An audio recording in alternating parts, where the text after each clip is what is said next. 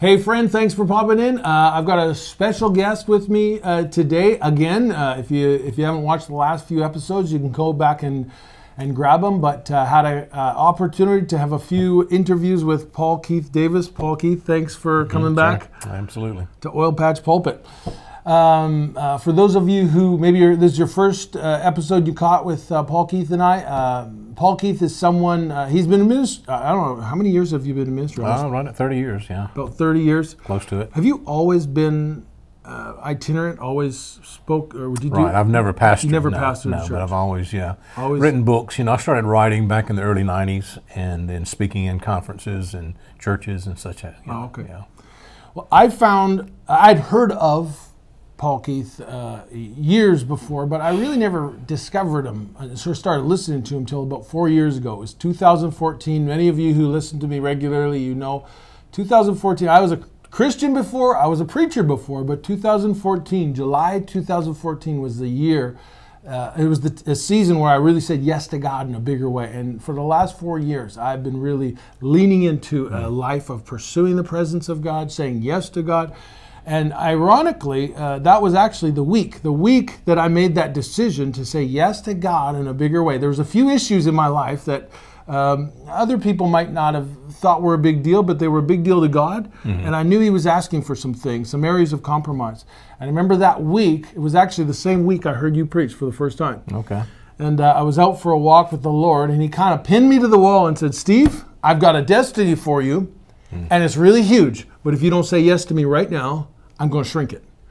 And I remember saying yes to God. I remember this week so clearly. It was really a season of my life where I said, "Okay, God, this is it. From now on, ask me for anything, and I'll do it." And for the last 4 years, I don't know if I've done everything He asked me to do, but I've really been leaning into a life of pursuing the presence of God, pursuing the Spirit, wanting to hear His voice, wanting to see Him. And it's interesting that God kind of brought you along right at the beginning of that, because your messages, Paul Keith, have really been life to me over the last 4 years. And I've always looked forward, for those of you who haven't heard them, you want to check out whitedoveministries.org. But I remember way back then I signed up for your email list. Mm-hmm. And since then, a couple times a month, I'll get an email. And I always get excited when that email goes, yes, here we go. But those messages have been to me just life, because they inspire me to believe that there's more. There's a greater realm of glory available to us. There's more for us. We're living in the last days. We should expect God to do greater things. And these messages have really inspired me to say yes to God in a bigger way. And so I'm really excited to be able to bring Paul Keith on here and sprinkle him on all my redneck friends from Canada. We do have a few classy people who watch, but we try to keep them to a minimum. Most of my viewers are pretty raw, and I love them that way. But wanted to introduce them to you because God wants you to hear His voice. And I've asked Paul Keith just to share some stories and tell some stories about seeing God. The Bible says in Mark 9:1, Jesus said to a group of people, He said, some of you who are standing here will not taste death until you see the kingdom of God. And then in the next verse, verse 2, He says, 6 days later, He took Peter, James, and John up onto a mountain, and what happened? They saw the kingdom of God. They saw Moses and Elijah walk through the veil. They saw the glory of God. They saw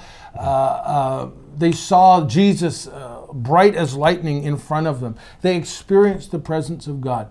And all through the New Testament, you'll see promises where Jesus promises that He will visit us. He wants to be close to us. The Bible says in Matthew 5:8, "Blessed are the pure in heart, for they shall see God." And John 14 is probably my favorite passage, where His disciples are so disappointed that He's leaving, and basically the whole theme of John 14 is, don't worry guys, I'm going to visit you. Don't let your heart be troubled. I'm not going to leave you as orphans. I will come to you. I will visit you. The world won't see me anymore, but you will see me. And so anyways, I'm preaching now, and I brought you to preach. But what I love about you, I know you don't like to be put on a pedestal. It makes you probably squirm a little, but you have seen some stuff. and you have seen the kingdom of God. And while I know you're reaching for more, you've had some experiences that we can learn from, and can also inspire us to believe that there is more for us. And so I want you to tell a couple stories. But before that, I just want to ask you to touch on one thing, because you've mentioned it a few times in some of your own episodes. Right. You've talked about the importance when sharing your revelations, when sharing what God is doing, sharing what God is saying, or what you see, or if you have an experience. You've talked about the importance of just being honest about the language that you use. Can you mention that? Can you touch on that? Yeah, one of the first things I'd like to say, Steve, is that number one, it's great to be with you. Like how I just dive right into preaching. And it's great that the people that watch this are hungry to access what I call the unseen realm. We need to understand that we right now live in a natural realm with this table, but just not way up in heaven somewhere, but just right here through a veil is the kingdom of God. Yeah. And it's called the unseen realm of God. Faith is the assurance of things hoped for, the evidence of what is unseen. And so we can access the unseen realm through faith. Now, there are different callings and different things that people have in their lives, but I'm of the belief that every born-again, spirit-filled believer can see something. I agree. I believe it. I have staked my life on teaching that. The Bible says in Joel 2, and of course quotes it again over in the book of Acts 2, that in the last days God will pour out His Spirit upon all mankind. That means everybody. Whether you're a stay-at-home mom, or you're an oil-field worker, or a construction hand, or a preacher, or an evangelist. Old men will see visions. Young men will see. You get the dreams, I get the visions. I get both. I'm not there yet, so I'm getting young. I'm getting old men get dreams, young men get visions. I want the visions. I want both. And so, it says we will be revelatory. The last day generation will be a generation of revelation. And so that's a fundamental belief that we have to have, that you don't have to be a prophet to see something. You can see something just by virtue of believing the gospel, believing the word. And I forget now, what was the question you originally asked me? I want you to talk about the importance of choosing your words. Our language, very good. Well, so because we do live in a prophetic generation, and we live in a very unique day where you have all of this media at our disposal. I mean, to be honest with you, anybody can go out with a few dollars now and publish a book. Or anyone with a computer can put up Facebook Live and YouTube clips and all these things. And if you do that, you find that people are saying, I went to heaven and I went to the throne room and I saw God and I tell that story you told. I remember one time about a guy who said he jumped into the Lord's lap. And this is a good example of that. I believe God is holy. I know God loves me. I know. But I've had enough experiences. I'm not saying I go to heaven every day or anything like that, but I've been enough that I know that when I'm really in the other realm, it is a scary place. I mean, God is holy. Yeah. He is a consuming fire. And those who come near to me will treat me as holy. Treat me as holy. And so this one time, this guy, was saying, "Oh, I went to the throne room and I hopped up in Papa's lap and gave him a high five." Now just think about that for just a minute, And I said, I don't think so. And he said, "Why do you say that?" And I said, "Because you're still living." I think if you, that's a holy place. I've been to a heavenly place a time or two. Our God is a consuming fire. And I promise you don't do anything presumptuously. There is protocol. Can you imagine just waltzing into the Oval Office of the President of the United States and just waltzing behind the desk and give the President of the United States a high five? I think Secret Service would have you on the floor, That's just in the human realm. Now, does that mean God doesn't? God loves us with a love we'll never comprehend. So it doesn't mean He doesn't love us. It's just that we are still not in a place where we can go into that realm and just presumptuously do anything. And so this guy probably had an experience. He probably had a dream. The love of God. He probably had a dream, right? And where he dreamed about a heavenly realm. Well, that's a lot different than what Isaiah experienced. Right. All right. Isaiah didn't have a dream. He went to heaven. Paul went to heaven. I know a man in Christ, whether 14 years ago in the body or out, I do not know, but such a man was caught up to the third heaven. So he didn't dream about going to heaven. He was in heaven.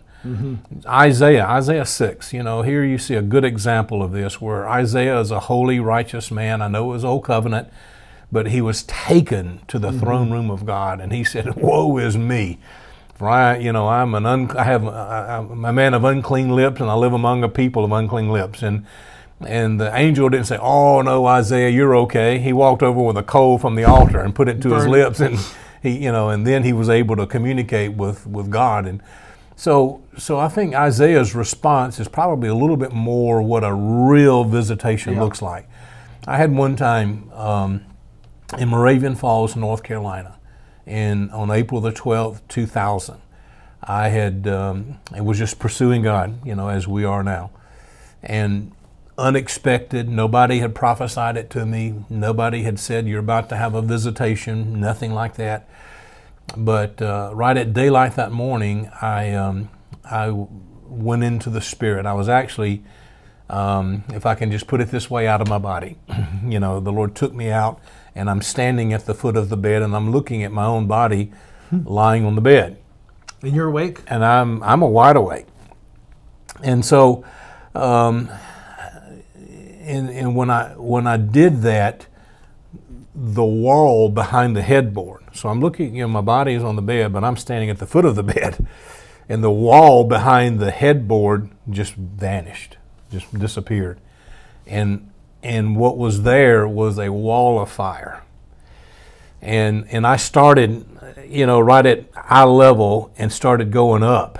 And behind the wall of fire went up to about the waist of a being standing there with bronze-colored skin, just massive, had on this armor that was unlike anything on the earth, and he was standing there, and he had a sword that was drawn, and he had the sword held above his head like this, and I mean, I'm the length of a bed from it, so I'm what, 10 feet? 8 feet? This is an angel. It was, well, if I finish. Okay. So, and so I'm looking at this wall of fire, and my heart's beginning to pound, like you can imagine. And I go up, and I finally reach his face. And he's looking off to the right, and I'm right here at the foot of the bed, and he turns his head. And when his eyes met mine, they were literally flames of fire. And I screamed like you have never heard a man scream in your life. This is in a hotel room? We were guests in someone's home. Oh. They had what they call prophets' quarters downstairs in the basement. Their bedroom was directly above. And this is the real you screaming, not the one looking at you. So yeah, the one that was screaming was the me in bed. And I mean, I was just undone. He was captain of the host. I was seeing Joshua 5:13. He said, "I'm here, as captain of the Lord's hosts." And I made eye contact. And the moment my eyes met his eyes, I was undone. You didn't jump in his lap and give him a high five? I was glad I survived. Now, I'm being very honest. I'm not trying to be funny. I'm telling you, I was not the same person. I was undone. It was terrifying and exhilarating at the same time. Now, how can you have both emotions at the same time? Only in the realm of the Spirit. Now, that happened. That is real. That happened. I will go to my grave testifying to that event. It was there. And so, I didn't even think about approaching him and giving him a high five. You were standing on your side. I'm like, I hope you don't cut my head off with that sword. What I'm thinking. But no, I was just undone. And it's kind of like Joshua. Joshua says to this angel, or the angel of the Lord, which is we know is the Lord, who are you with? You for us, or you for them? He was nervous. And he said, well, I'm neither. I'm here as captain of the host. You better get on my side. And so I was just, and of course there was a whole message that came with that we are shifting into the Joshua generation, that we're no longer under the leadership of Moses. And I have this whole message that I did where the prior generation from 1948 until the present hour has been more of a Moses-type generation, bringing the people out, but not yet taking the people in. Mm-hmm. The whole latter rain, voice of healing revival was a bringing out of the people from cold formal religion organized Christianity. We're still in that process. People are still being pulled out of those organizational structures. And we've been in the wilderness. We feel like we've been in the wilderness, you know. We've had some encounters, you know, we've had some good things happening here, but we all know we're not there yet. No. We all know we got to cross the Jordan. And I do believe that we have come full circle right now as we speak and about to cross back over, but we're going to do so. What was interesting was, at that time, you know, I had been asking the Lord, you know, you said to Joshua, as I was with Moses, so I will be with you. This was kind of a question I had before the Lord. And I said to the Lord, well, Lord, if you were with Moses if you were with Joshua as you were with Moses, where was his burning bush experience?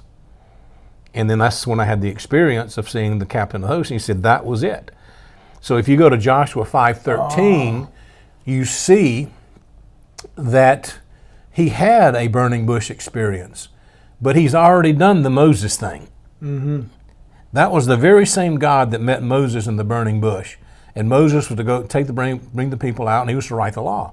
But now that same Spirit came back, but he's no longer appearing to Joshua as he did to Moses. He said, I come now as captain of the host. I'm coming now as a warrior. I'm coming now because we're about to cut heads. You know, and you need to get on my side because I'm about to do some, you know. So that was... So Moses and Joshua actually had a burning bush experience, but it was him as the captain of the host. Wow. That was my whole message that came from that. Well, that's been 18 years ago. How much closer are we now, you know, to that reality that we're about to see the Lord really release some serious warlike authority on the earth? And that's the things we've been prophesying. The bride of Christ. And that would be what you would refer to as a visitation. That was a visitation. Because I hear a lot of people say, well, you know, I had a visitation last night and God said this and that, and it's such a kind of almost lightly, like it's a little thing to have a visitation. And so... Yeah, no, I distinguish it. I'm careful with my words because I dream every night. I mean, sometimes I will lay in bed and before I'm asleep, I'm dreaming. I know that sounds weird, but it's true. I can be lying there and I'm, you know, just about to go to sleep and I start dreaming, and sometimes I even come to myself without even being asleep yet, and I've already got a dream I'm writing now. So but not all of them are from God. You know, probably during the course of a night, I might dream 12, 15 dreams, and I'll remember them all. And you remember them all. Oh, yeah, during the night or in the morning. And then most of them, I realize it's just me processing the day, my soul processing what I've been through or whatever. But when it's a God dream, it has a different atmosphere, has a different realm to it, a clarity, a seriousness, like pay attention, this is me. Sometimes, not always, sometimes I will hear the Lord say, this is a vision, or this is me, pay attention to every detail. I'll sometimes hear that. Watch every detail, and so I'm just careful to see every little detail I can. And as soon as I come out of it, I write it down or do whatever. Oh, you'll hear that in your dream. Oh, in the dream, I'll hear a voice. Not always. Pay attention. This is me. You know, so I like that. You know, now, it doesn't happen every time. It doesn't happen every time, but sometimes it does. And so, you know, and... Well, I appreciate that you will use the word dream when you're talking about dreams. I appreciate when you're talking, you say, I had an impression. It actually is because you'll say, I had an impression, or because I was feeling this, or sometimes you'll say, I'm not sure if this is the Lord, but I sense this. Because you're so careful, and you don't always say, I had a dream, I had a visitation. Then once in a while, on those rare occasions when you actually say, the Lord walked in the room, or I saw this, I believe you saw it. It was there. Well, here's the distinction. If you'll remember, Gabriel makes appearances in the early part of the New Testament. And to Joseph, the husband of betrothed of Mary, the Bible says Gabriel appeared to Joseph in a dream. In a dream. If dreams are good enough. And the revelation was true, it was real, but it was in a dream. But when he visited with Mary, she wasn't in a dream. She was wide awake. She was in the middle of the day. And something of a tangible spiritual substance was standing next to her and said, woman, be of good cheer, you know, and so on, and prophesied to her about the birth of the Messiah. Yeah. So there you have, you know, in a dream the angel appeared, in another place the angel appeared. Well, I think it's important for us to make that distinction too. Now, here's something that's really dangerous, and we've kind of getting off into but you have to be really careful of the imagination, because there's a teaching out there where people say, okay, I'm going to bring an anointing into the room. Maybe you got 300 people. I've been in the meeting where this has happened. I've personally been in the meeting. You got 300 people in a room, and somebody's leading the room, and it says, now we're going to all go to heaven. Well, number one, we all just going to decide to go? That's the whole point. I don't believe we have that authority. All right, so they say, now close your eyes, and what do you see in your head? Well, who cares? People's got in there, so their imaginations, and they say, okay, what did you see? Well, I went to heaven and I saw the Father sitting on the throne, and he did this. Well, that's not a visitation. Right. And I actually confronted a leader one time for doing that. I said, and this was a man I loved, and I said, we were in this meeting last night. We had breakfast. It had gone on the night before. So the next morning, just he and I at breakfast. And I said, so-and-so, I struggle a little bit with that because, you said, everybody just close your eyes, and what you imagine in your head is a revelation from God. And he said, that's right, it's the sanctified imagination. And I said, okay. And I said, how many people have you ever met that have a sanctified imagination? And he thought a minute. This is an elderly man. He said, none.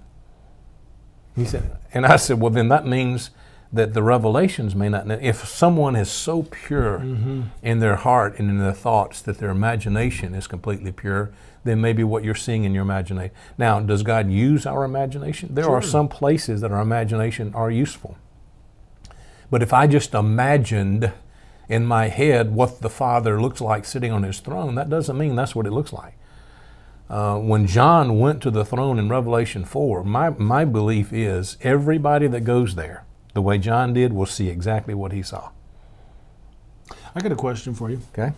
I've had a few experiences. I've had one thing that I would call a vision. I've had a few significant experiences, but not as many as I like. And in my pursuit of more revelatory experiences and presence, you're looking for keys. You're looking for access. How do you get in? How do you unlock the kingdom of God?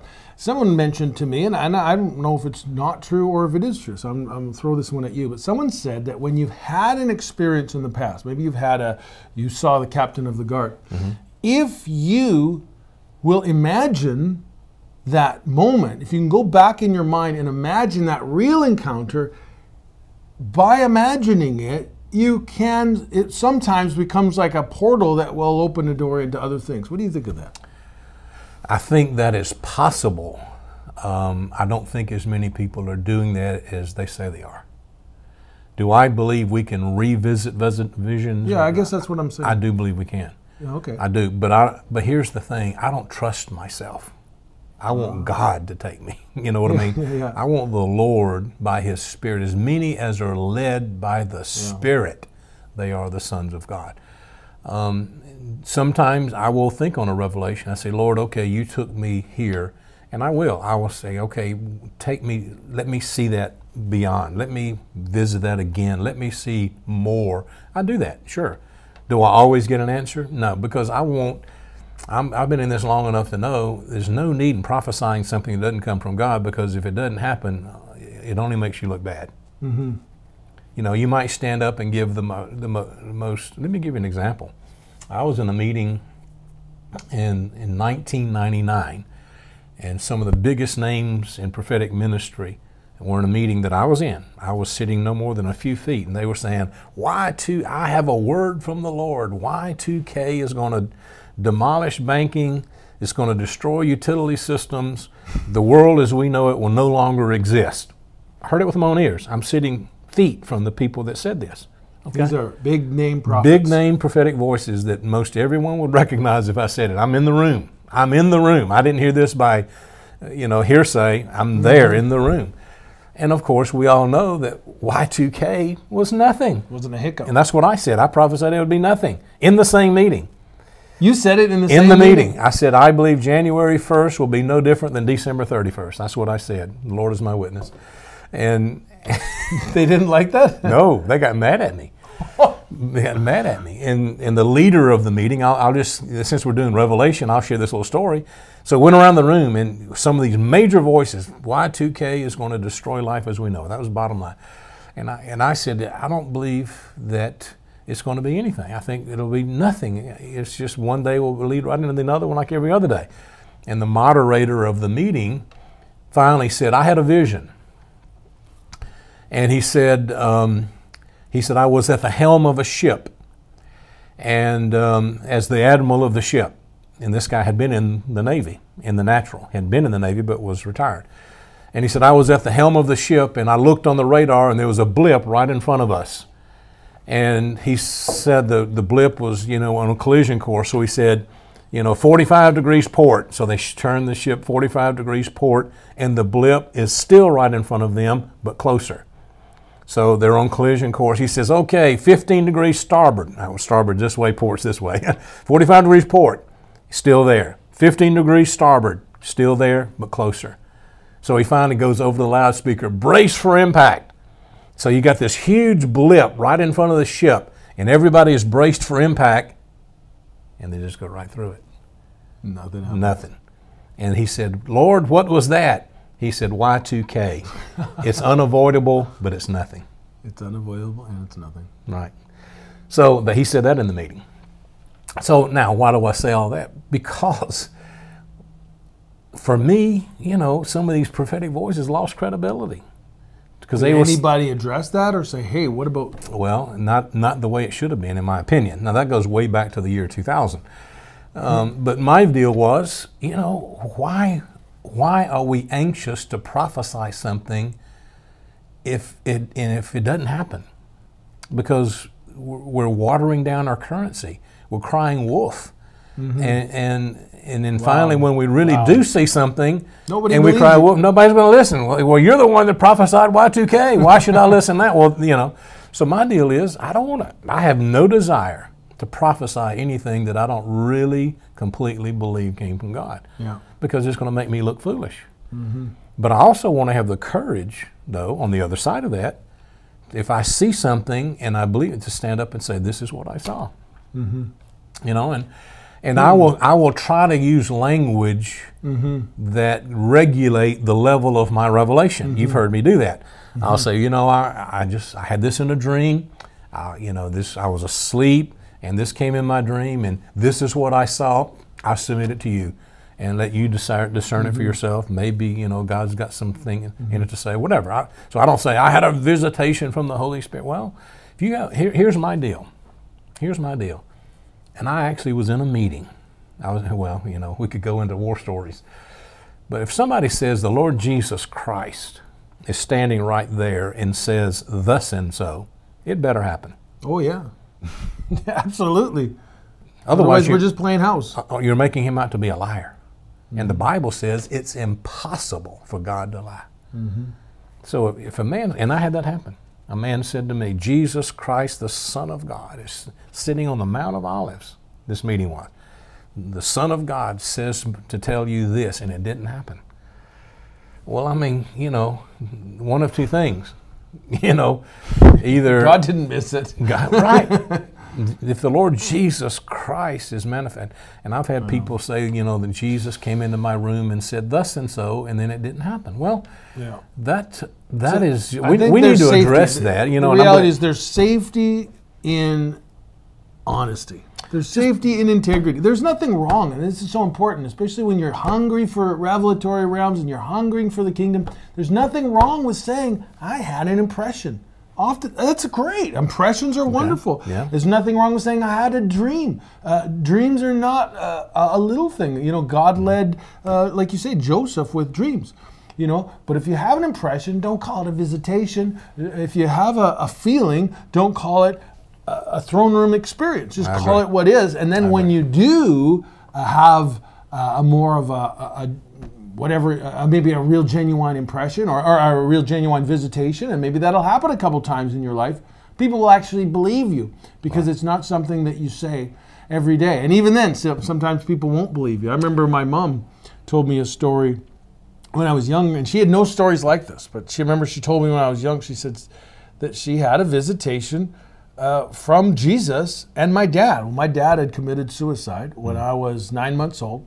And about a year later, my mom was standing in the kitchen, or no, she was downstairs. She was downstairs doing laundry, and she was worrying about whether he was in heaven or hell. Someone had said to her, sometimes, if you commit suicide, you go to hell. And so she was doing laundry and worrying about the eternal destination of her husband.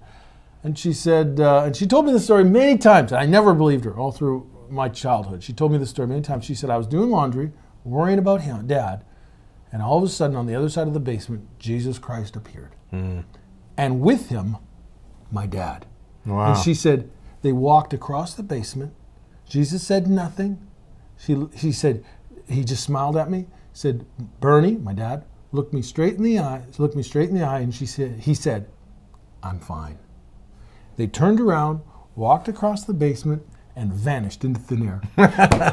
Wow. And I never believed her. My whole life, I remember my whole mom passed away when I was 19 years old. But I remember I said to her many times, I said, Mom, maybe you just had impression that you saw them. And she's like, they were there. And she stuck by it. I said, maybe you just sensed their presence. Maybe you saw them with I used to say this, do you think maybe you saw them with your spiritual eyes?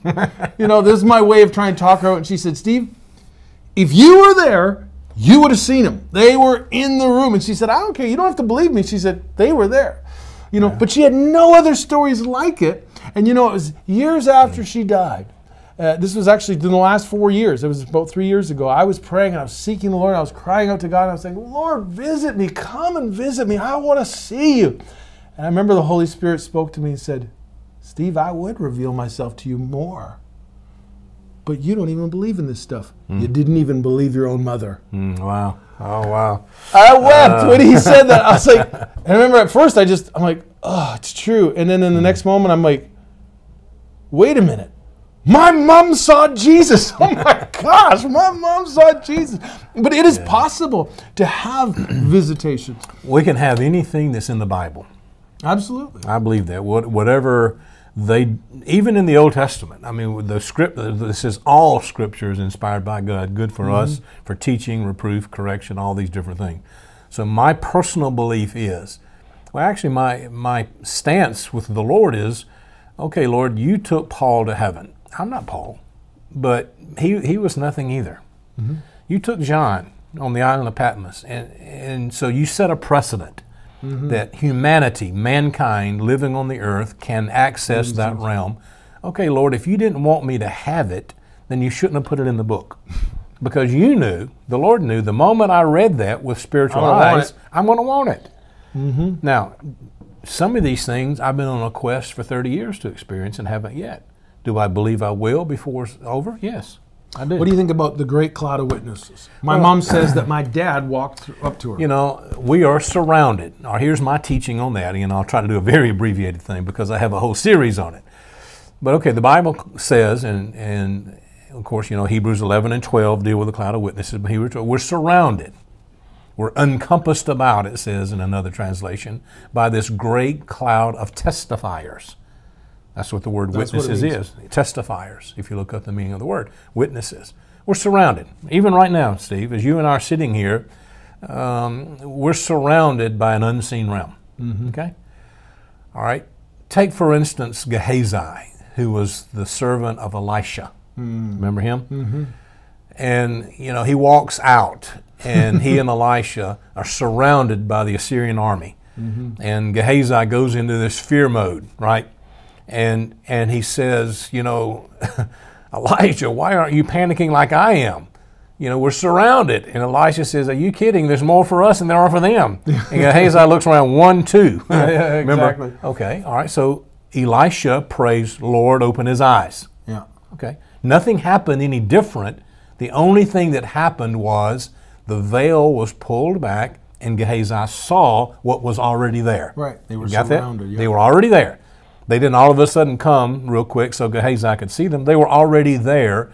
All that happened was he had an ability for the curtain to be pulled back, and he saw who was for them. Now, we're surrounded by a great cloud of witnesses. For those who don't know that passage, it's 2 Kings 6, but when he opened his eyes, he saw the hills were filled with horses and chariots of fire all around them. And then he was like, oh, okay, there is more with us than there is with them. And they were always there. Yeah, they were there the whole time. All right, now, take that, translate it over to Hebrews 12. We're surrounded by a great cloud of witnesses, and all of a sudden, if God says, okay, I'm going to open your eyes, and you're going to see what's already there, what are you going to see? The great cloud of witnesses. Absolutely. That's totally biblical. biblical. People who say, and they say, well, this is necromancy, speaking to the dead. They're more alive than we are.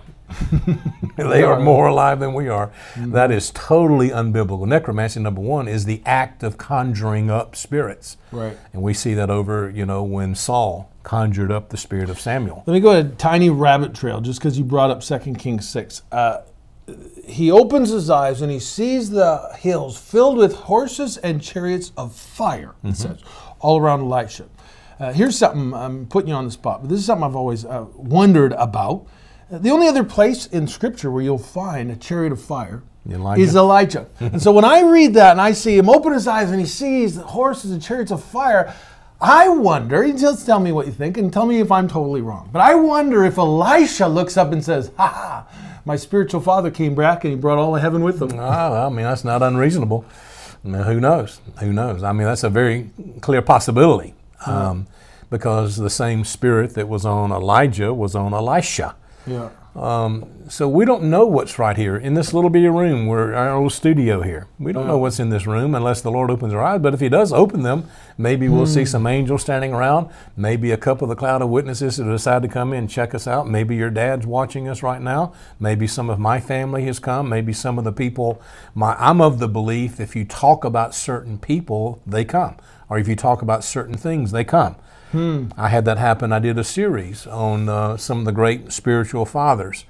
And multiple times when I was talking about like A.E. Allen, I had multiple witnesses said they had their eyes open and they saw the cloud of witnesses and some of the very people in the meeting that I was honoring. Wow. I was honoring A.E. Allen. I was honoring Alexander Dowie. I was honoring John G. Lake. I was honoring William Branham and Catherine Kuhlman, and they came. I believe in that principle. I do. I believe in what you talk about demons and they're going to come. You talk about angels, they're going to come. Anyway. Well, let me take you back a little bit. Many people watching have never seen an angel, never mind, anything like what you happened in your bed that day. Let's go back to the beginning, to kind of where you started. You mentioned in the last episode when you were filled with the Holy Spirit, you immediately began to have experiences.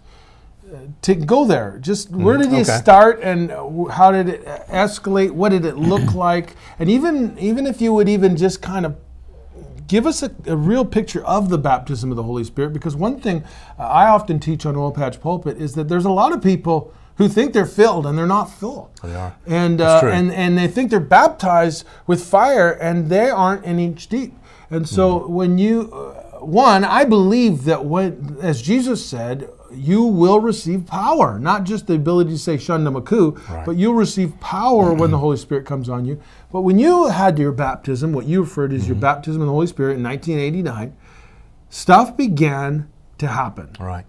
Well, I think the first thing I'd like to say of that is that there has been a false teaching, I believe a false teaching, that if you speak in tongues, you're filled with the Spirit. I don't think just speaking in tongues is evidence of being filled with the Spirit, although I do believe if you're filled with the Spirit, you do speak in tongues. Right. But demons can speak in tongues. If you don't love, you're not filled with the Spirit. If you deny the Word of God, you're not filled with the Spirit, because if you're filled with the Spirit, your spirit's going to say yes and amen to everything that's in the Word. So that's kind of a litmus test right now of a person that's really filled with the Spirit. They might speak in tongues all day long, but if they're a disaster in the life of every person they come in contact with, there's a problem with their experience. If you say that you're speaking in tongues but deny healing, something's wrong. Because the very author of the book's supposed to be filling you, and you can't deny healing it so clearly, or even if you deny any aspect of the Word. So for me, you asked me about my experience. My first experience with God came at the age of 12. I didn't even know to call it an experience. I didn't even know what it was for years. I didn't even know what it was until I became Well, really, after I began to be filled with the Holy Spirit and began to search out what was going on in my life, then I realized what happened to me all those years ago at the age of 12 was a God experience. But at the age of 12... How old were you when you got saved? I had a born-again experience in 1975. I was 18. Okay, so 12 to 18. So at the age of 12, here's what happened with me. We had gone through some great hardships in my family. My brother, younger brother, who's now in heaven, had some serious health issues, in and out of the hospital all the time. My dad was not saved, very rough guy. You know, everybody loved him, and he's in heaven now, praise the Lord.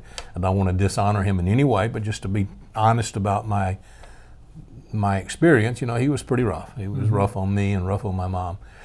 And so we were just about to enter a really, really hard season of my life, and our whole family's life. But I'm standing at a window, but I didn't know that time. I'm standing at a window, and I'm looking out this window. I can still see it when I tell it. I can still see the images of it in my head. I'm looking out, and there's a tree right outside my window, 12-year-old, and right above the tree, I mean just a couple of feet above the tree, seems like, there's a cloud. And I thought, I've never seen a cloud that low. Even as a 12-year-old boy, I'm thinking, why is a cloud that low? You know, they've always been way up in the sky, you know. Just a small white cumulus cloud right above this tree. And I'm looking at it just pondering, how in the world could a cloud be that low? And then all of a sudden the cloud started talking to me. Really? Not audibly. I mean, well, to me it was audible, but I mean, I heard a voice begin to talk to me. I don't remember ever hearing this story. Yeah, and I said, who are you? He said, I'm God. Just like that. He didn't say, I'm the Lord Jesus Christ. He said, I'm God. And the moment he said to me, I'm God, love for God got deposited in my heart. And it set boundaries. That's the best way I can put it. I didn't understand the phrase born again. I didn't understand, because we rarely went to church. And so I didn't get that. I didn't understand having a salvation experience or any of those things. I just knew that I loved God. I loved him so much. It was so funny as a little boy. I used to think the Bible was God, you know, so I wouldn't even let my Bible touch the floor. I mean, really? Oh yeah, it was just these little weird little things I used to do. But I loved God. I loved God. And I got into my teenage years, and it was really rough. I don't mean to make myself sound bad. I know a lot of people have difficulties, but this is the 1970s, you know, and I could have gotten off into drugs and who knows whatever. And that love put boundaries on my life. Even though I couldn't go here. I couldn't go beyond a certain boundary. I never did drugs. If I had ever discovered drugs, the condition I was in and the anger I had, I wouldn't be here right now. You know, and so I had these boundaries, parameters. I did drink a little beer, you know, but not a lot. I was an athlete and went to college on an athletic scholarship, and so, you know, but I just didn't get into rebellion. I was pretty angry. That's why I was good in football. I was angry all the time. But anyway, I went to college, and the guy, you know, asked me if I'd been born again. I'm like, born again? Well, here's something interesting. When I had that, I loved God, okay? Had this experience at 12. And this might help some people. And so I'm thinking, okay, I love God. I need to go to church, which is true. I'm not saying that's not a true statement. So we went to the local church, you know, sometimes, not often, but sometimes. And I have to be honest, I would sit in that pew and I would like beat me with a hickory stick, but I can't take this. It was so boring. It was so awful. I mean, it was like, will this hour please end? I called it the eternal hour. I get invited to preach in some of those churches. I'm not trying to sound critical. I'm just telling you my experience and how I'm thinking, okay, I love God, so therefore I should love this church. Something's wrong with me. Right. This should be enjoyable. I should be embracing it because I love God. And so something's wrong with me because I can't tolerate this 3 hymns, announcements, a 3-point sermon, a salvation altar call to the people that are already saved, and the same 3 people coming up for prayer every single Sunday and it's, you know, ending at 12, and the 30-minute offering. Oh, they didn't have those. No, they didn't. It was just we were there from 11 to 12. 12 o'clock, it was over. Oh, it was 1 hour. It was over. And 1 hour. Even to that the was penny. long. You could put your roast on the timer. Oh, I'm not kidding. You know, and so, and I struggled. I mean, very serious. I struggled with the fact that I couldn't embrace that because I knew I loved God. So I thought something's wrong with me. Mm-hmm. Well, of course, as I got older and I got filled with the Spirit, I realized God's not into religion. No, He's not. He's into relationship. And so I went there looking for relationship, and I found religion, and it was butting heads with what was on the inside of me. Mm-hmm. But I thought for a long time I was defective. Mm-hmm. Something was wrong with me because I couldn't embrace church. Mm-hmm. Now, do I believe in the local church? I do. Mm-hmm. I believe in having a fellowship of people. I believe in going, but I also believe in the gospel, you know, the Spirit-filled gospel. And where I had been in services that goes 4 hours and you just wish you wouldn't end because God's there, you know. And so that I'm longing for that, where every service is that way. And so, you know, that was my experience. And in 1989, those churches are rare. They are rare. There is a lot of dry places out there. There are. And I want people to know, I want some of your followers to know that, you know, you might love God, but you're struggling with some of the local church stuff. And I'm not being critical. Don't give up. Don't give up. Don't give up. I do believe in plugging in as best you can with wherever you can. Nobody, you might say, well, I don't have a church that believes everything I believe. Welcome to the club. You know? I was out in the Oilpatch one day, stuck in the mud, and wrecked the front end of my truck, and this big tank truck drove by. And the guy's like, you need to tow him. I'm like, yeah. He comes and he pulls me out of the mud. And as he's walking back to his truck, he looks back at me and says, you're that Oilpatch preacher, aren't you? I said, yeah, you watch Oilpatch Pulpit? He said, yep, almost every episode. That's and great. I said, really? Well, that's great. God bless you, brother. I said, do you go to church? What church do you go to? And he said, I don't go to church. And I could see in his eyes there was some pain there. I don't go to church. But he said, I like your show. And, you know, I realized, and I don't hope that that's the case for a lot of people, but I know that's the case for a lot of people, that they haven't they're hungry for the Lord, but like yourself, they haven't found a place yet where they come alive spiritually. Right. And, you know, my deal is there, hold on. Yeah, hang on. And there are wonderful places. Yeah, there are, and things are about to change in the church. Amen. I believe that. Amen. And to kind of move quickly now, you know, I was filled with the Holy Spirit in 1989, and I began at night, during the night seasons, I began to be taken, and I didn't even know didn't have the language. Would this be a dream? Or well, I don't know what you'd call it. I mean, I'm asleep, but it's like I'm taken, and I saw things, and like I'd have these dreams where I believed that I was standing in heaven seeing angels walk around. You know, now whether I was literally there or whether... This is after you were born again? After I was filled with the Holy Spirit. After filled with the Holy Spirit. Holy Spirit.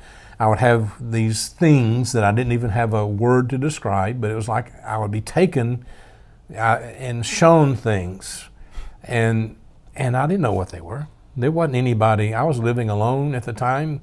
There wasn't anybody in a 400-mile radius of where I lived that even understood what was going on with me, much less preached it. Okay, back up to being filled with the Holy Spirit then. Okay. Did that happen when you were 18? No, it did not. So when were you filled with the Holy Spirit? 1989. Which is how many? I was 32 years. I was 32 years old. The first 15 years in the Lord or whatever, you're not having experiences. I'm not. You love God, you go to church sometimes, but you're not having experiences. Right. How did you get filled with the Holy Spirit? I got so desperate. Well, first of all, 1979, you know, I didn't want to make the story too long. You know what? If we have to chop this into 2 episodes, we will. I can do that. I can slice it. Go for 75, a guy led me to the Lord. Hey friends, sorry to cut you off right in the middle of an amazing message. It's not done, don't worry. We're a little over halfway through, but he's about to tell some of the craziest stories you've ever heard. They're gonna have the hair on the back of your neck standing on end. But I just wanted to chop this in half just to keep from going too long. If you want to watch the second half, don't worry, it doesn't cost anything. Just go to my website. I think it's episode 33 will be part 2 of this message titled Accessing Unseen Realms with Paul Keith Davis. So you just watched part 1, go watch part 2. Just go to my website, oilpatchpulpit.com. Instagram and click into the episodes. By the way, the pup joints are my short messages, 5-10 minute ones. Episodes are these longer ones. And it should be about episode 33, I think. So anyways, go watch part 2. You're going to love it. You do not want to miss the end of this message. I promise you the best is yet to come. I'll see you over there. Oilpatchpulpit.com.